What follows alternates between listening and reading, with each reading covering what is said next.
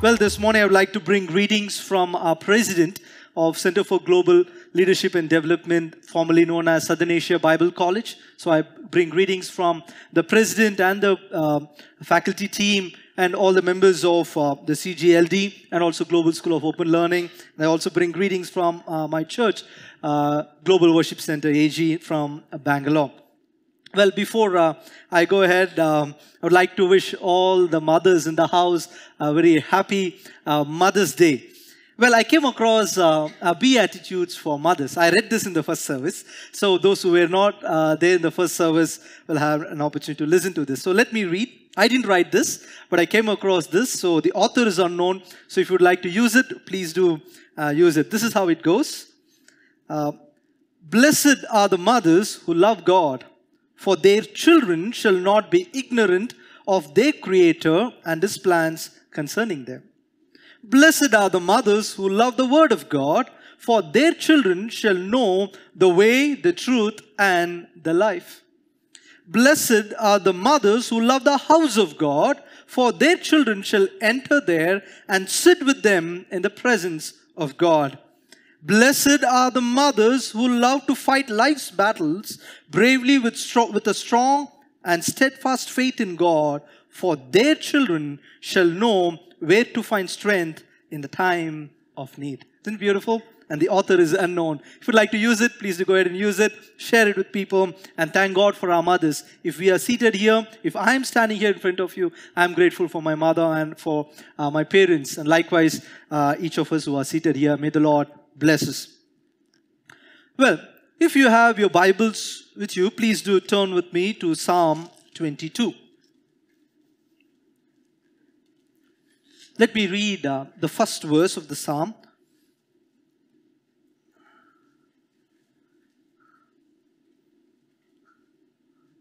Psalm 22 verse 1. My God, why have you forsaken me? Why are you so far from saving me, so far from cries of my anguish? My God, why? One of the questions that many of us would have asked during this last 2 years is this question, isn't it? I don't know whether you asked this question. I have asked that question during this last couple of years. Through the things that we have witnessed, I came across and I was pushed to a corner to ask this question, my God, why? Unfortunately, sometimes we use this verse only during a Good Friday service, especially when we are meditating on the 7 sayings of Jesus on the cross. My God, why have you forsaken me? But have you been in that place in the last couple of years when you lost a dear one? When you lost a job? When you got a pay cut? Or something that you didn't expect happened to you? Or something that was unexpected happened to you? Did you ask this question, my God, why me? Because sometimes those, according to your standards, they are not so faithful, they are not so devout, they are not so pious, but all for them was good. But for you, you were confronted with the unexpected things. Did you ask that question, my God, why? If you have asked that question, I want us to go through the psalm, because the psalmist goes through something similar, so that we could identify ourselves with the psalmist this morning and find few answers for these questions, for these life questions, how to respond to these questions when we are confronted with similar situations. So follow with me as we read through this psalm. I'm going to take us through the whole psalm, but we're going to do it differently as we look into this portion of scripture. So follow with me in verse 1 and 2. My God, why have you forsaken me? Why are you so far from saving me, so far from my cries of anguish? My God, I cry out by day, but you do not answer. By night, but I find no rest. Would you join with me as we pray? Father, we thank you. Thank you for your presence. Thank you for the ways that you have ministered to us this morning, oh God. Even as we kind of listen to your word, Lord, you speak to us. Give us listening ears and an obedient heart. May you challenge our hearts this morning. Fill me, Lord, with your Holy Spirit. Fill each of us with the power of your Holy Spirit. In Jesus' name we pray. Amen. As we go through this psalm, I want us to identify ourselves with the psalmist. Because most of the times, as I said at the beginning, we use this psalm only to refer to the words of Jesus on the cross. Is that the only thing of this psalm, or is it more to it? That's what we're going to look at and identify ourselves with this psalmist and respond to God's word this morning. If you look at this psalm, there are 3 laments. So I'm going to title our study this morning as My God, why? And as we ask this question, let us listen to the voice of the psalmist, where he is confronted with the same thing, the troubles. For the first thing that we see in the psalm is the troubles that the psalmist is confronted with. What are the troubles? And these troubles are put in 3 laments. So let us identify what are those 3 laments, how you and I can identify with the psalmist as well. So look at the first 2 verses talks about the lament of longing for God. The lament for longing. Have you ever been there in the shoes where the psalmist is? Because the psalmist searches for God, but he couldn't find. He cries out to God, but he couldn't hear any answer. He's expecting God to deliver him, but there is no deliverance. Have you been there sometimes? Have you experienced the silence of God? Let me tell you, the silence of God is too loud to bear. I don't know whether you've been there, but that is true. And here is the psalmist who cries out to God, who seeks to find God, but he couldn't find. There is a complete opposite to what his theology is. What has he read? When you cry out to God, there is deliverance. But now he is crying out and there is no deliverance. And he is seeking God, but he couldn't find. And that's what we see with the psalmist here. Have you been there sometimes? If you haven't been there, may God forbid. But unfortunately, the life situations are like this. Sometimes, one or the other way, we might face such situations in life. Here is a psalmist who was longing for God, but he couldn't find. In the moment of his need, in the moment of his comforting time, or when he is seeking for comfort, he couldn't find comfort. He couldn't find peace. He couldn't find the presence. All that he sees is the silence of God. And if you have come across silence of God in your life, and if you're asking the similar questions like the psalmist, let me tell you something. It's not just the psalmist is not just confronted with the silence of God or the absence of God. There's something else. Follow with me now in verse 6 to 8. This is the second lament. The first lament is a lament for the longing of God. Number 2 is the lament that he sees that he is loathed, he is surrounded by others. If you look at verse 6, you will see, but I am a worm and not a man, scorned by everyone, despised by people. All who see me mock me. They hurl insults, shaking their heads. He trusts in God. They say, let the Lord rescue him. Let him deliver him, since he delights in him. The first thing is the absence of God. He couldn't find. And the second thing is the reality where he is surrounded by people. And he is surrounded by people, and all these people are hurling insults at him. At times when you expect people to give you shoulders, but they are the ones who turn against you. And here is the psalmist who is confronted by people, and all that he feels is he feels like he's a small worm. A small worm, that's all he feels. Because the insults, the pain, the humiliation that they have brought upon him is so much that he feels very small. Have you been there sometimes? When you expected people to come around you, give their shoulders, all that you experienced was insults, pain, shame. Have you been there sometimes? And here's the psalmist. The trouble that he faces, on one side is the absence of God. On the other side, he's surrounded by people who are supposed to help him are hurling insults at him. If God is his primary problem, let me tell you, those around him comes again. They certainly do nothing to help him to overcome the problem. But as we all know, it's something like just adding fuel to the fire that is already there. The absence of God, filled with people who insult him. And this is not the only lament that we see. We see another lament that we see here in this psalm. The third lament is he's lamenting for himself. If you look at verse number 12 to 18, let me read verse 12 to 13 and later we'll read 18. Many bulls surround me. Strong bulls of Bashan encircle me. Roaring lions that tear their prey open their mouths wide against me. And it goes on. The first lament was about the absence of God. The second lament was about the people who hurl insults at him. And the third lament is about himself, where he looks so small. He looks that he is surrounded by the mighty bulls. He's surrounded by lions. Later on you will see, and you will also see that he's surrounded by dogs. That's what he feels. The trouble, the pain, the struggles.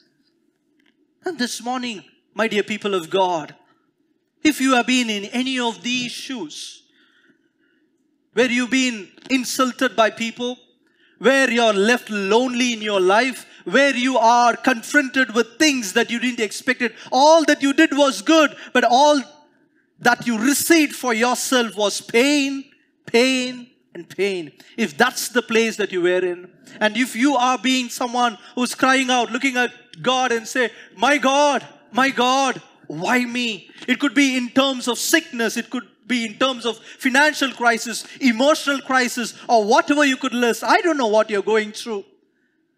And if you want to add another lament to this psalm, if you want to add another lament of yours to this, it's fine.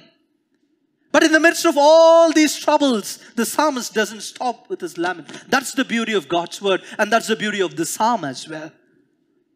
Because it is not just a lament, it is not just a psalm of lament, but it is a psalm that shows the trust of the psalmist in God. So the second important truth I would like to share with us this morning is the trust that the psalmist shows. First is the trouble of the psalmist. And second, what we see is the trust. First is the trouble and the second is the trust. But before we go into the trust, you need to understand that this psalmist, as we look at the psalmist, the people around him are looking at him and saying, it's over, it's finished. If you look at verse number 15, look at what people around him are saying. Because this is what people are thinking. My mouth is dried up like a potsherd and my tongue sticks to the roof of my mouth. So this is a physical, not just a physical exhaustion, but he is also into an emotional exhaustion. Have it sometimes happened when you're so stressed up, when you're so anxious that it feels like your tongue is dry, your mouth is dry, your tongue is sticking to your mouth. And here's what the similar exhaustion that the psalmist is going through. And as you look at verse number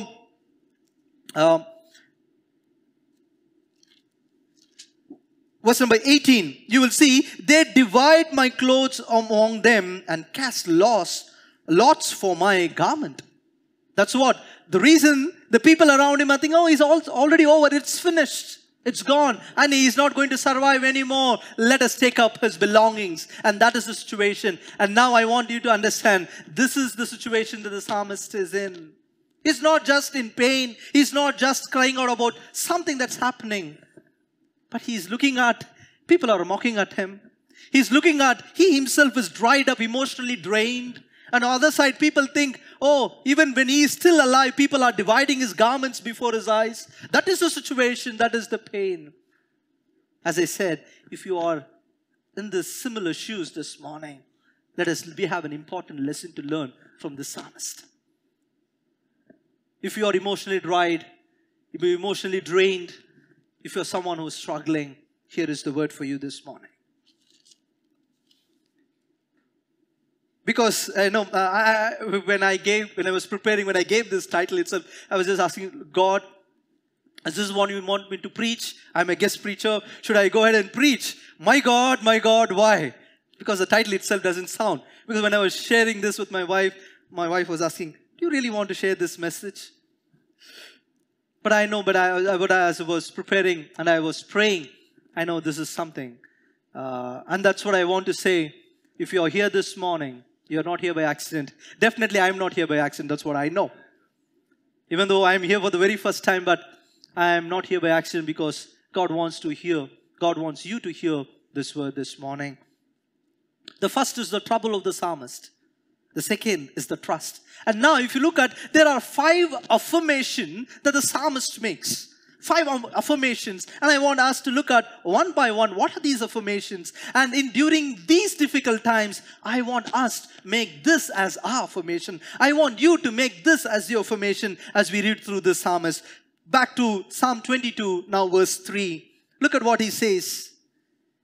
He cries, he couldn't find God, but look at verse 3. He says, Yet, you are enthroned as the Holy One of Israel. You are the one Israel praises. The first affirmation is the position of God. Is the position of God. Here the psalmist, yes, he couldn't find God. He's crying out. He couldn't hear any answers from God. All that he is hearing is the silence of God. But he knows one thing very deep in his heart. My God is sovereign. He is still on the throne. Amen. Yes, the world around us during the last 2 years changed upside down. The things that we never saw in our lifetime, we have witnessed it. And things have changed. But you know what? But in all this situation, the psalmist could look back and say, my God is still on the throne. My God is still sovereign. My God is still at work. And this morning, dear people of God, in your life, in your situations, I don't know whether these 3 laments could be your same lament, or you want to add another lament. But whatever it is, dear people of God, remember, God is still on the throne. In your pain, He is still on the throne. He is watching you. He is still in control. He is still able. Lazarus can be dead. And he can be dead for 3 days. But my God can come. He can wake up the dead. He can call out the name of Lazarus and say, come back. And this morning, dear church, in your life situations, may you experience that power of God, that you will say, my God is still on the throne, just as like the psalmist. May you remember the position of God in your life, that He is always watching over you, that He is always with you, and He is always on the throne. That's the first affirmation. That's the first affirmation. God, You're on throne. May you and I, just like Habakkuk. If you look at Habakkuk, it's just a similar story, a similar cry. If you look at the book of Habakkuk, you will see that the prophet Habakkuk begins with complaining. God, all this is happening is complaining. But when you come to chapter 3, you will see the things haven't changed. Still the situations are same. But his trust in God has changed, saying, God, there may not be enough harvest. There may not be enough fruit in the field. There may not be sheep. There may not be cattle. But I will rejoice in the Lord. Amen. That happens only when you know who your God is and what He is of. And this morning, may you and I understand that, knowing my God is still on the throne. My God is all powerful. My God is the creator of heavens and the earth. My God is the one who, when He says something, it happens. That's the God we have. Because at His word, the heaven and earth were created. At His word, everything that we see came into existence. If that's the God we serve, may you allow God to speak into your life. Say, God, You're on the throne. Speak into my life. I know You are all powerful. Just what we see in the next couple of verses. Look at verse number 4 and 5. He says, the second affirmation, in You our ancestors put their trust. They trusted and You delivered them. To You they cried out and were saved. And in You they trusted and were not put to shame. The second affirmation is God's power. Because here the psalmist recalls how God miraculously delivered the Israelites out of Egypt. We all know about the 10 plagues. We all know how God miraculously opened the Red Sea. How God provided for them. How God provided for them in the wilderness. Whether it is water from the rock, or it is manna from heaven, or whatever it is God who miraculously provided. When we talk about the Red Sea, was it a Red Sea or a Reed Sea, or many questions that happens. But whatever it is, but there was a sea that was able to cover up Pharaoh and his army into the water and deliver the Israelites from their enemies. And that is the power of God. And that's what the power that this psalmist is recalling, saying, my God, you are powerful. If you are able to deliver our ancestors in the past, you are able, because just like what the writers in the New Testament say, our God is same yesterday, today, and forever, and he will remain the same. Hallelujah. And in your life this morning, if you're confronted with problems that are too big, let me tell you, there is nothing too big for our God. There is nothing impossible with our God. And just like what Jeremiah would say, tell me, is there anything too hard for God? I love this song. Sometimes we leave some songs in the Sunday school and we don't sing that in the church. Isn't it? I love some of the Sunday school songs. They are sound theologically and they are very meaningful. Like, is anything too hard for the Lord? Is anything too hard for the Lord? Say, nothing is too hard. Nothing is too hard. Nothing is too hard for the Lord. Tell me, when was the last time you sang that song? We think, okay, that song is only for the little children. And when we go through the problems, we don't sing that, isn't it? Because that is the truth. That is what the Bible says. Is there anything too hard for the Lord? Because the hand of the Lord is not too short to save you. And this morning in your problems, may you have the same affirmation saying, with my God, nothing, and nothing is too hard for him. Because he is still on the throne. He is still all powerful. His name is El Shaddai, which means Almighty. And dear people of God, in your situations this morning, may you know your God is powerful. Situations may push you to say, where is God? I can't see him. Oh, I can't find him. I can't hear him. But may there be that trust and hope in our hearts saying, my God is still on the throne. My God is still watching over me. My God is still able to deliver me. That is the second affirmation that we see. The third is what we read in verse number 9. Look at when people are insulting at him, saying, oh, he trusts in God, let people deliver him. Let God deliver him. But in all those times, look at what he says in verse 9. Yet, once again, you see that word yet there. Now, that is something very important for the whole psalm as we read through. Yet, you brought me out of the womb.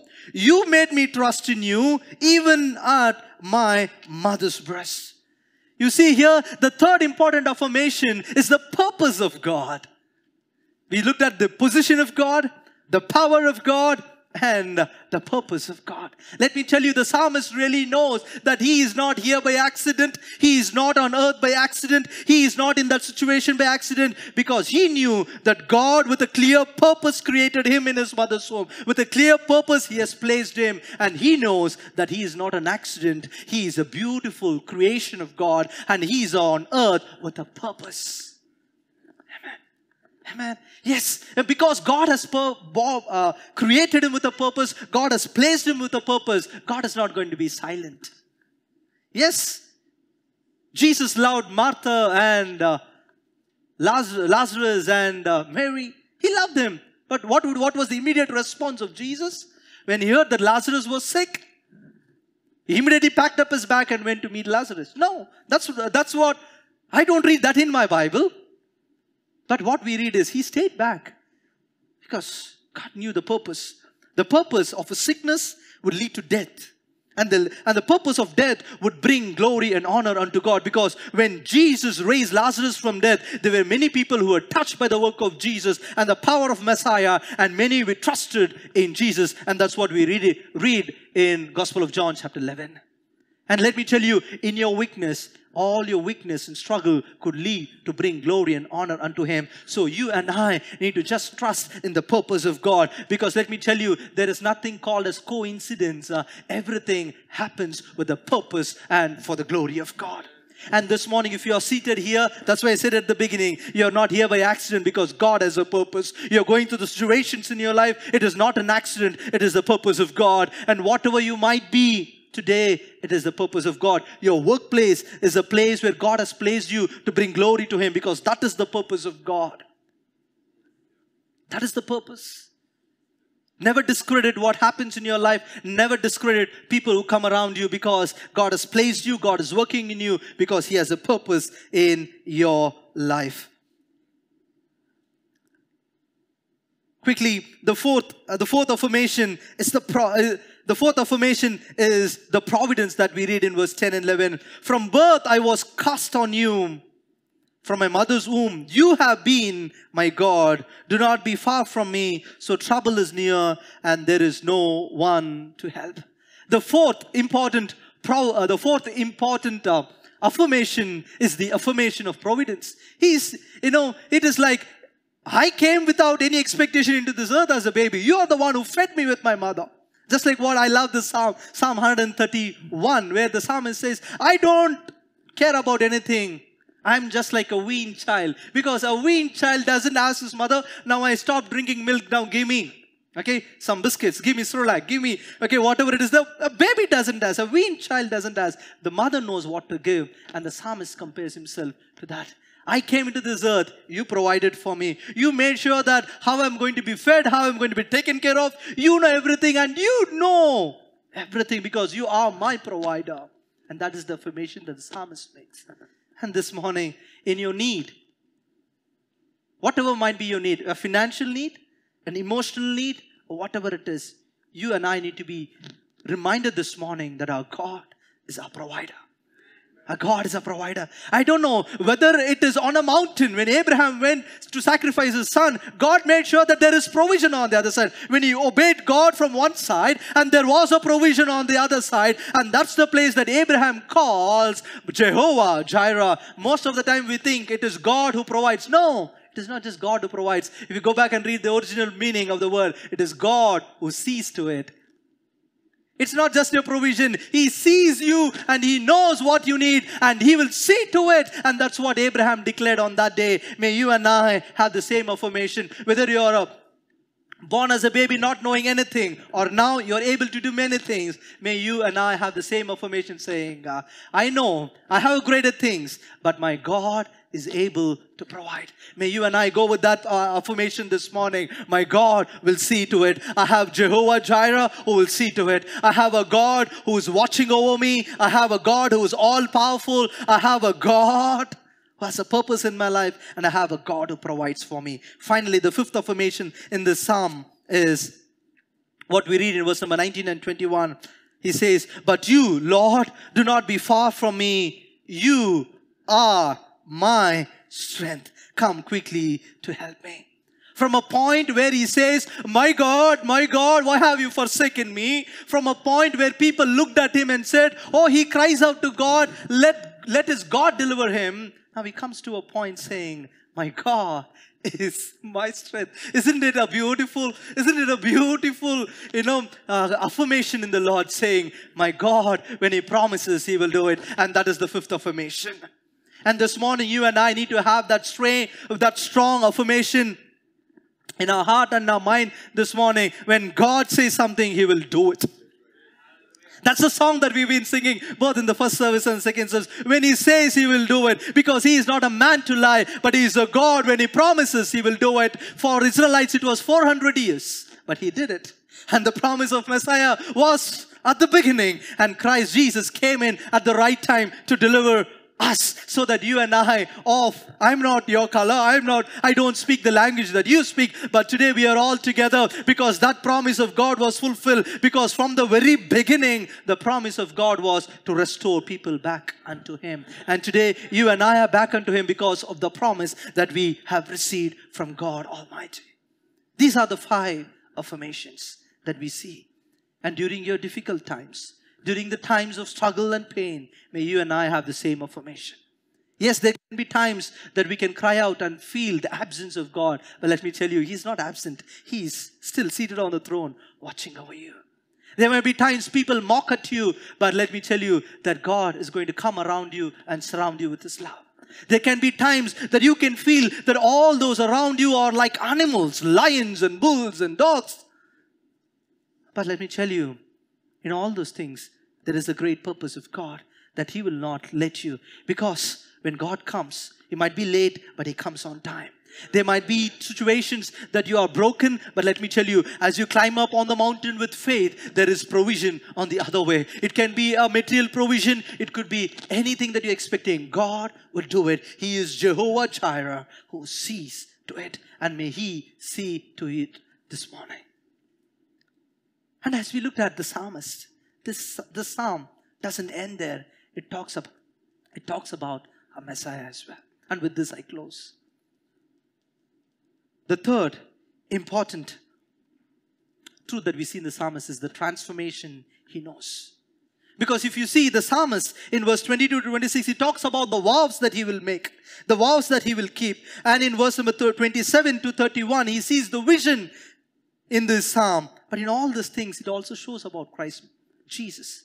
Because on the cross, Christ Jesus cried out this psalm saying, my God, why have you forsaken me?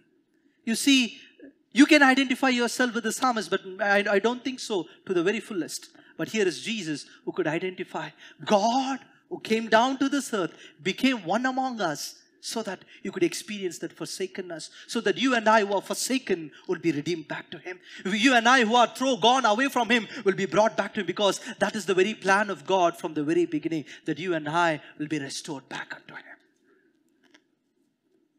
He was forsaken so that we will not be forsaken. We will be united back unto Him. I don't have time but to just point out three things that the psalmist, what he says, is very rightly reflected in the life of Jesus upon the cross. Three things. And with this I close. Gospel of John very clearly mentions, and we would have meditated that on Good Friday during the 7 sayings, I thirst. And look at what the psalmist says in verse 15. My mouth is dried up like a potsherd, and my tongue sticks to the roof of my mouth. And here is Jesus who went through all that agony so that you and I will be saved from that. And in verse number 16, you see that He was pierced. His hands and feet were pierced. Why? For us. And in verse number 18, we see they divide my clothes among them and cast lots for my garment. And you know what? One beautiful thing. If you are around, if a person was sitting next to you, it could be a spouse, it could be a family member, it could be a close friend. If they are not able to understand you, that's okay. But we have a greater one who stepped down from heaven, who became one among us.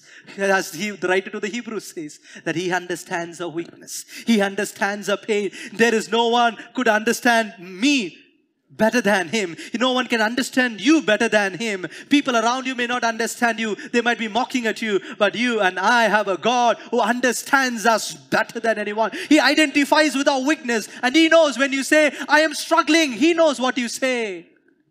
When you say that I am insulted, I am in pain, He knows what it is. Because He was insulted. He was slapped on His face. His beard was pulled. He went through all the humiliation and pain and struggle because each of you was seated here.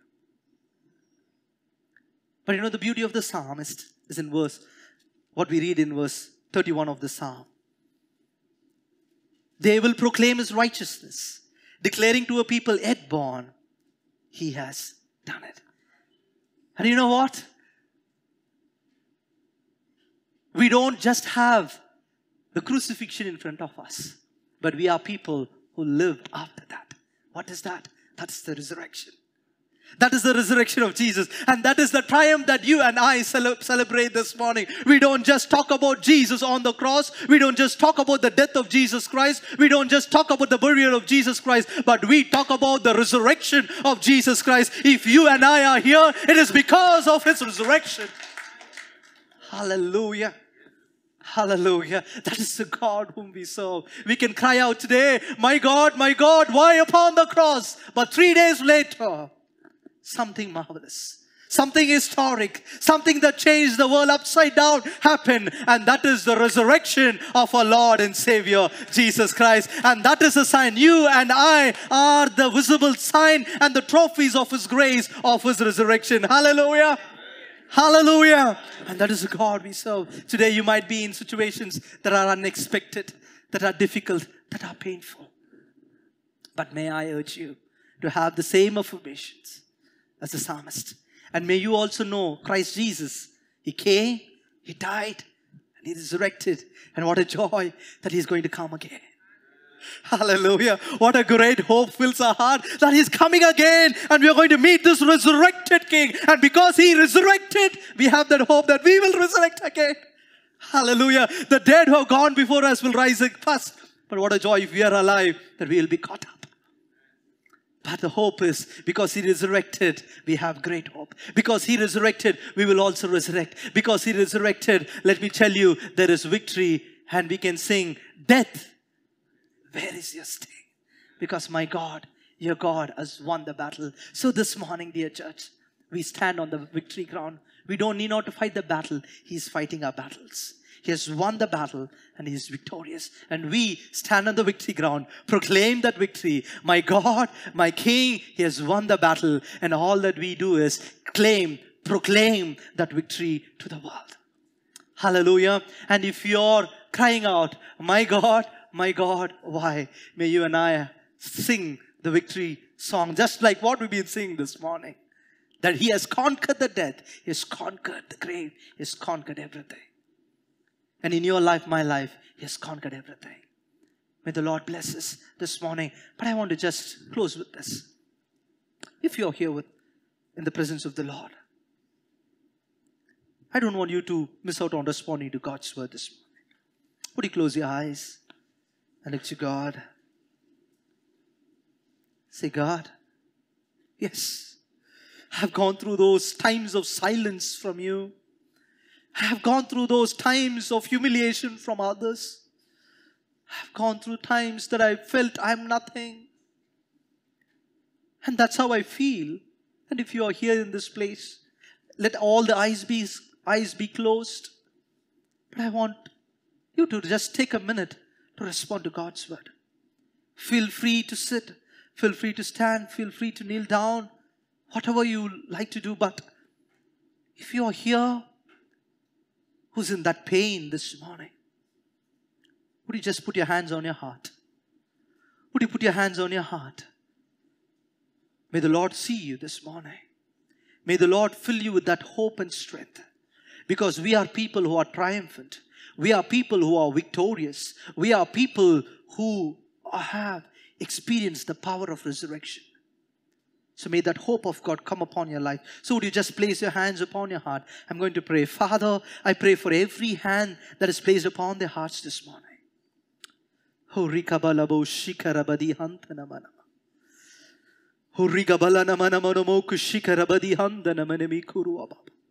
Lord, those people who have thought that it is over, it is finished, may they realize this morning. If you're seated here, if you're thinking this is the end, it is over, it is finished, but the Lord comes to you and says, as He says in Isaiah chapter 30 verse 18, that it is not over, it is not finished. The Lord is longing and He is coming around you to be gracious to you this morning. Father, I pray for every hand that is upon the heart. I pray that you touch them. I pray, dear God, may these affirmations come alive to each of us. That along with the psalmist, that we will sing triumphantly knowing, my God, you're still on the throne. Bless us together, Lord. Be glorified. In Jesus' mighty name we pray. Amen. Amen. God bless you, church.